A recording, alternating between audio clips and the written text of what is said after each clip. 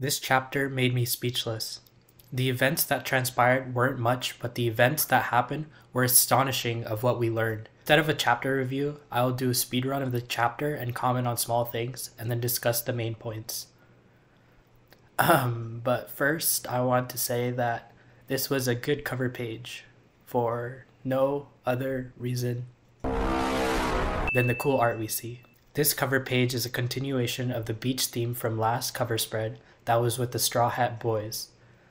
The chapter is titled The Attempted Murder of the Celestial Dragons, and there were witnesses, so it should end up in the news.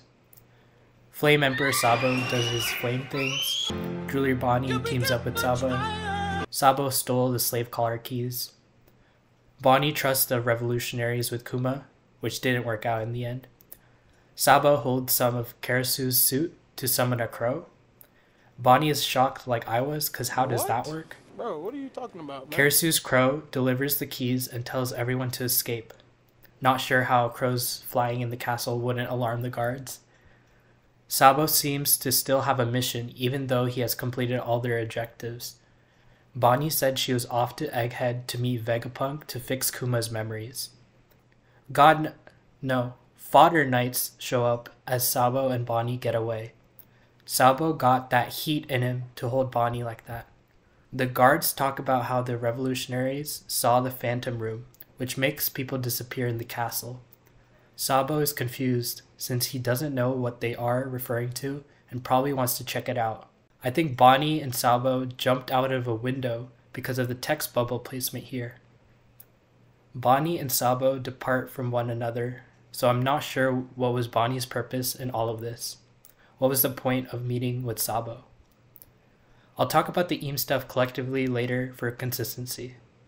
We pan to the Pangaea Castle courtyard. Shirahoshi is being captured by St. Charlos, and everyone runs away while the Fishman princes try to save her. Kuma, under the control of St. Charlos, is ordered to blast them. The people running away get blasted. The next panel we see smoke from the people running away, but they seem fine. This durability is crazy for fodder running away.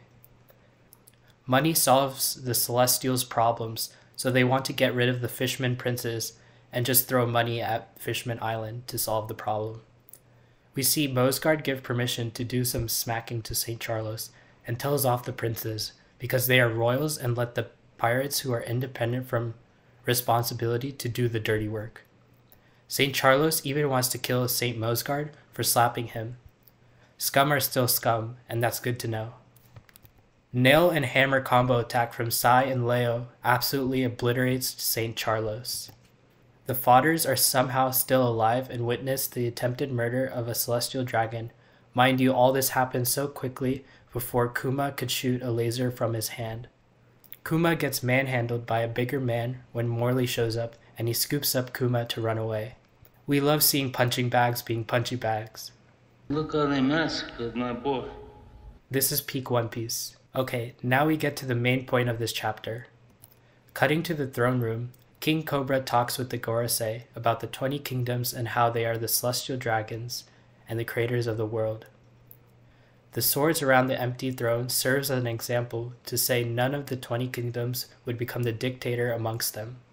All evidence of the previous reigns before the foundation of the world government was removed, and the families that were handpicked replaced the 20 kingdoms which hold power to this day. But Arabasta's ruler, Queen Lili of House Nefertari, did not become a celestial dragon and continue her rule, so only 20 swords were placed around the empty throne. The Gorosei hurriedly replied, showing that this last comment about the 19 swords is of importance. However, all of Alabasta's texts after the Void Century have one thing in common: that her name wasn't mentioned once. Hold up, let me take a breather. This is heavily, and I mean very heavily, implying that Imu might be Queen Lili, because she did not return.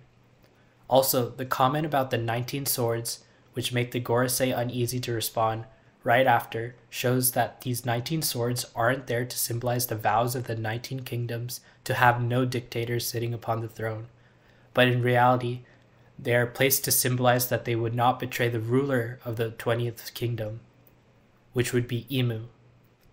But that's just a theory, a One Piece theory.